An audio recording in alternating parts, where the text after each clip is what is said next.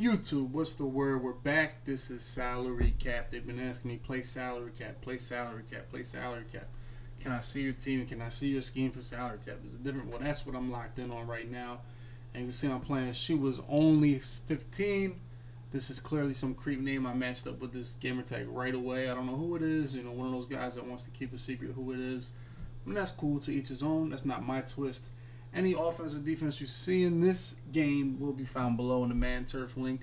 Also, you can watch these games live on my Twitch link. It's below in the description.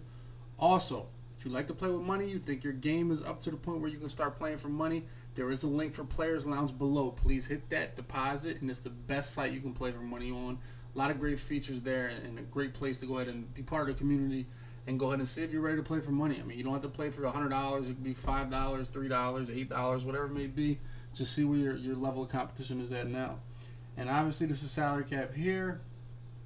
I am running Tyreek Hill, Randy Moss, Tevin Coleman at tight end. Oh no, Tevin Coleman at running back.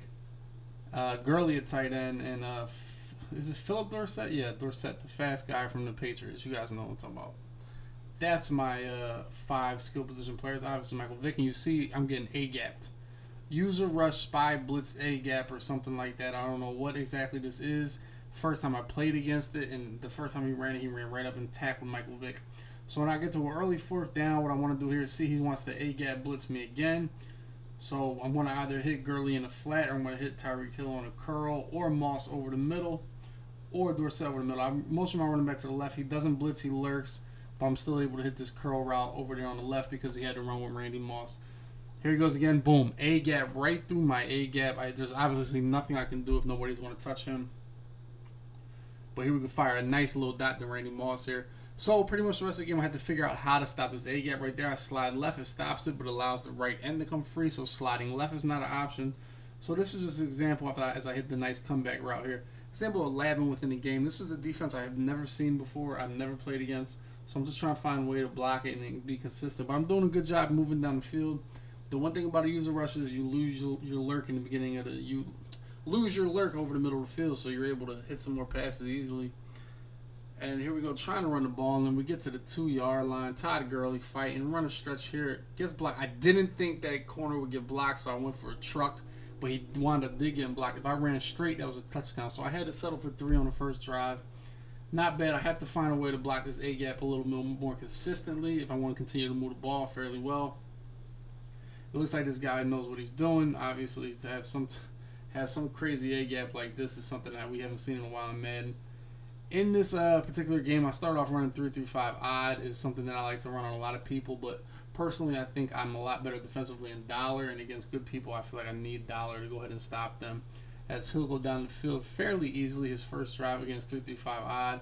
Here goes a nice little running back. I believe that's a running back wheel with an out route to take away the flat zone. He can hit the wheel there to Tevin Coleman. Runs a little draw again, gets more yards. He's down to the 11. And this guy actually had Mike Allstott at tight end, and he's using him to run the ball as well. Gets down to 7. Now, this is an obvious run commit situation. You know, he just got 4 yards on a run. He's 3rd and 1. He's probably thinking I want to run commit, so I'm not going to run commit. I'm going to go ahead and play zone. I put Clowney in the spy. He snaps the ball. I see a little wheel route over here. I know Mustafa Jones tried to do something like that last year. Send the Clowney to spy. I try to go for a strip there. Just a little bit too slow to get the best player in the game, Michael Vick. That's why we have Michael Vick. There's no other quarterback that's running away from Clowney like that. He was able to get that edge on Clowney. Good play, not run come in by me, and Tyreek Hill is going to go ahead and break a little tackle here and then get gone. You know that's what Tyreek Hill does once he sees the seam. When you can stiff arm somebody and get the open field with Tyreek Hill is always good. Now you want to run here. Try to possibly take 2 more seconds off the clock. Because, boom, I'm glad I got that touchdown. That was a sigh of relief. I don't have to play against that A-gap. I'll go ahead and got my touchdown. I'm up 3 points now. I got a minute left in the game. Here's 3 timeouts. This is the biggest possession in the game. He gets the ball at half. I can't give up any points here. Definitely can't give up a touchdown. That's going to be devastating. Lawrence Taylor tries to strip the ball out. Tyreek Hill holds on to it. Here goes Doze underneath here. Patrick Peterson could not stay with Tyreek Hill. That's why Tyreek Hill is pretty much a must for every team. Here goes the nation's verticals. Amos can't strip big Allstott there, you know. So he's moved the ball fairly well right here, and we actually get a scream hit. I don't know where he was throwing the ball. Hopefully, wish he was throwing it that hard flat. We scream again, and he mosses me in the middle of the field. He did 2 people running, just chucked it up. Mossed me there. Able to get loose with Michael Vick here. Nobody got any pressure right there. We strip him, but I think he was holding RB where you won't fumble. He's running out of time here. There's really nowhere for him to go with the ball. Going to concede my field goal here. 11 seconds left. He's going to run a little wheel route. I run over there and cover it. He gets an overthrow rather than me, hopefully knocking it back inbounds and getting a pick on it. He goes verticals again. I just can't. These two chucks, I need to get a pick on one of those, hopefully. But he's able to go down the field, get his field goal, tie the game up at halftime. I'm a little shook right now. I got a field goal. I got a kick return touchdown. He went down the field pretty easily on my 3-3-5 odd, and this AGAP blitz is something I'm going to have to find a perfect way to block it in the second half of this game. But all the cards are on the table now, and that's what you want as a man player. Then adjust from here. That's what it's about. So I think this half, I know a salary cap, you can only really design your defense for one formation, but I have a couple 10 caps that are fast enough to go in there and play a little dollar here. I'm still 3-5 odd here because that's how my team is designed this season. I'm going to switch and start running dollar here. This is a little DB fire I ran. He's able to get out, take another hit with Vic. I mean, Vic needs to get the ball up. Here we go, a little cover 3. Would have spied those a little drag underneath with Tim Brown. He went for the spin. Another good defense here. I was able to cover the corner route, hard flat, so he can't throw the drag, send the spy. Just making him work a little bit more when I'm in this dollar. Once again, we're sending 3. Melvin Ingram gets in. Big sack right here. We get him to a 3rd and 19. He's able to hit the drag underneath, but Pat Pete makes a play, and this is the biggest play defensively for me of the game. I've been playing coverage most every play since then, and here I go to coverage again. I think 4th and 12. In hindsight, I wish I would have blitzed right here, but he does a good job running the corner route to fade and a curl to all-star in the middle, which I was afraid of. I sat on. I should have covered the corner route. I played the sticks. I thought the deeper flat zone would go ahead and guard the corner route, but it did not. He was able to throw the corner route into the end zone. That was a nice job by him. Drawing up that play with a curl route there, all-star in the middle of the field that I had to respect. So, let's come out the end zone. Here goes, going to all-star, over the middle, rumbling, bumbling, stumbling. Throws a flat right here. I ran a little spinner or pinch or something like that, 3-4 odd. 3rd, he runs a little stretch with Tevin Coleman, able to get perfect blocking. I mean, Clowney got mauled, Melvin Ingram got mauled. I have a great front 7 with this team, and these got mauled. And it was 12 plays.